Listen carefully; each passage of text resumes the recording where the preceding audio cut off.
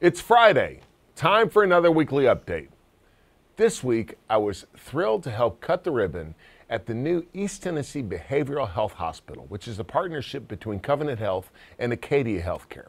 I also gave opening remarks at Knox County Schools' new teacher academy for middle and high school teachers, and spoke at Catholic Charities of East Tennessee as they announced the addition of their domestic infant adoption services to their pregnancy help programs.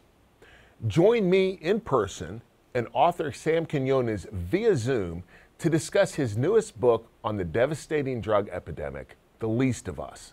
We'll be at the East Tennessee History Center at noon on August 17th. Sam's previous book, Dreamland, chronicled the suburban heroin crisis. Copies of his book are available at the library. This event is sponsored by the Metro Drug Coalition, All for Knox, and Reed City, USA. School Mania is back.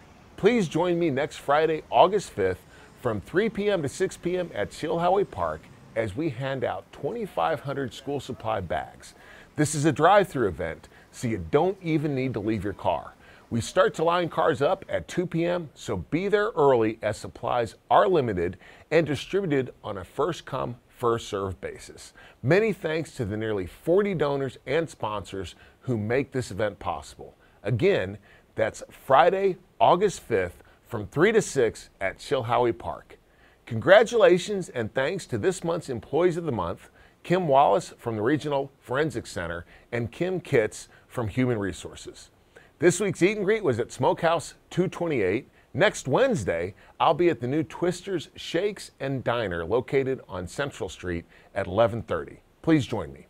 Until next Friday, I hope everyone has a great week.